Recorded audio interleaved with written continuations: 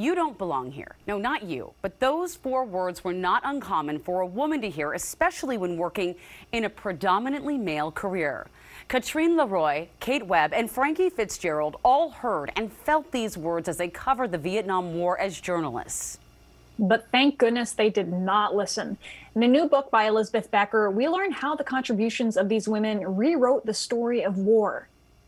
So I realized the women had no idea that there were women in Vietnam as reporters, as photographers, yet they knew about the women of World War II, and they knew about women in the Gulf War. So we were the missing link.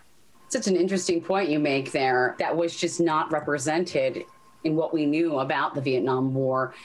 Let's talk about the specific journalists. Catherine Leroy, a French photojournalist. Catherine, like all of them, she was rebelling. She was a high school dropout. She was a gifted pianist, and her hobby was jumping from airplanes. She loved the pictures from the war in Vietnam, and she said, okay, I'm going to be a photographer. That's as thin as it was. She had no reason to believe she could do it. She bought a Leica camera. She bought a one-way ticket to Saigon with some money she earned in a boring job in Paris.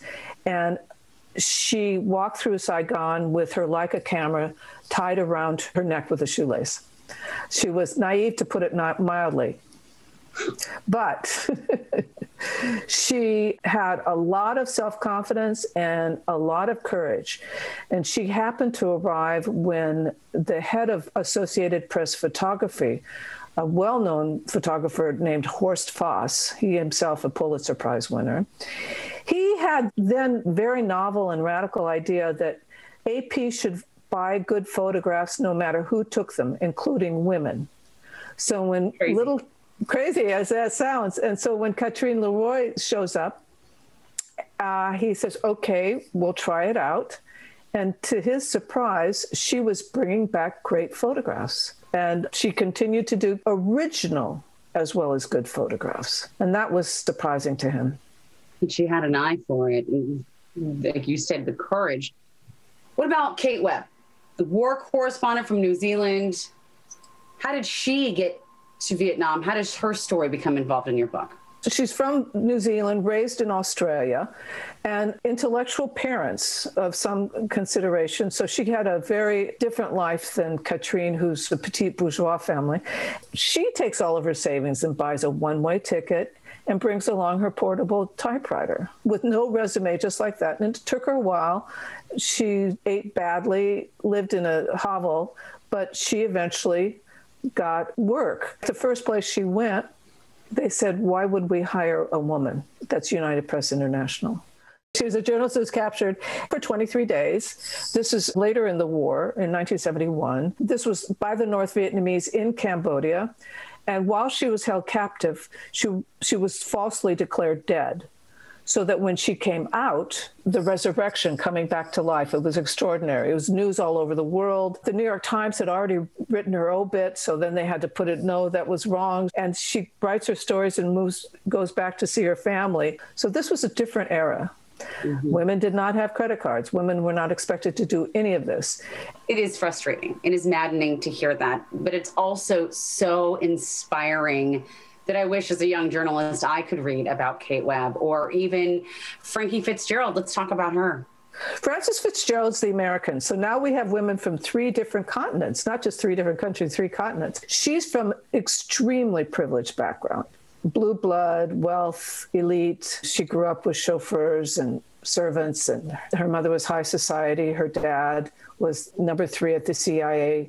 She knew what elite was all about. She was an honors graduate of Radcliffe, extremely intelligent, as Kate was. She wanted to do serious reporting. She applies to Newsweek, and they say, women aren't qualified to be writers or reporters. You could be a researcher.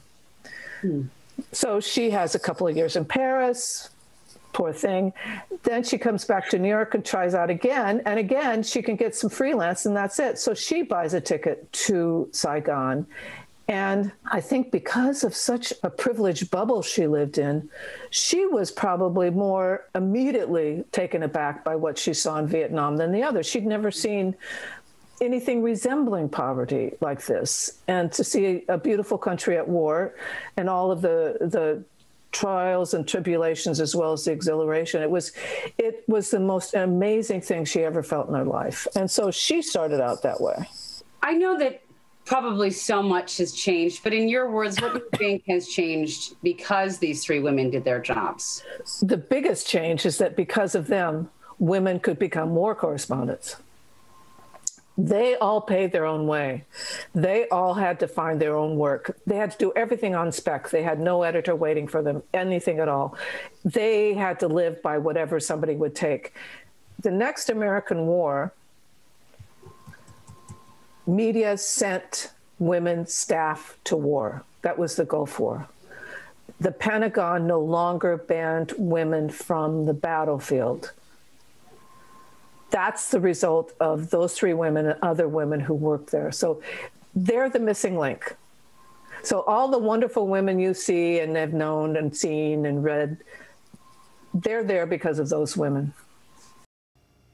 You know, as a journalist, I am just so grateful and glad that those women came before me so that we can be where we are today, basically. I mean, people said you don't belong, and they said, well, we're going to get the story anyway. That's right. You know, Elizabeth Becker is from right here in Seattle. She was a Husky grad, and we're even more proud to just share her story and to keep sharing the stories of the women who really did pave the way. Thank you so much for that.